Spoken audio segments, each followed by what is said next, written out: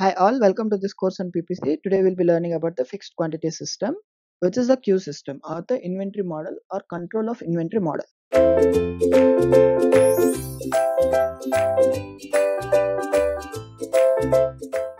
So the control of inventory system is generally dependent upon two factors or two systems, which is the Q system and the P system, where either the quantity is fixed, which is also called as the fixed order quantity system, or the Q system.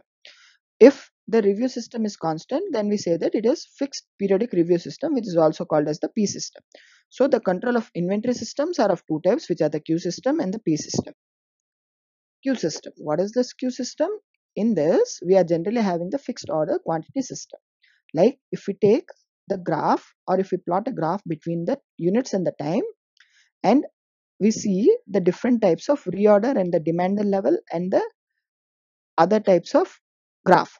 Or here we find out that the units based upon the demand during the lead time and the time when we find out, then we find out that the basis of reserve stock, safety stock and demand during the lead time and the reorder level can be found out by utilizing these values. Like the reorder level is finally being given based upon the values of the safety stock, reserve stock and the demand during the lead time. So the number of units which are being present, according to the units and the time, the reorder level is being defined by showing this graph or as shown in this graph.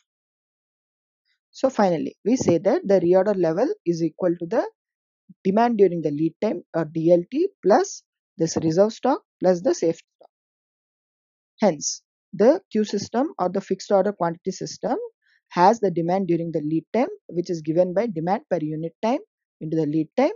The reserve stock is given as the annual demand into maximum delay in weeks divided by the number of weeks in a year into the probability of the maximum delay.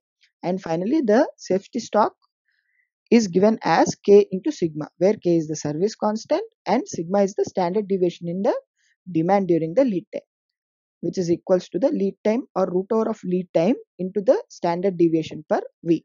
So when we have the values of this demand lead time, the reserve stock and the safety stock, then we can directly find out what is the ROL or the reorder level, which is equals to the sum of all these three, the demand during the lead time plus the safety stock and the reserve stock.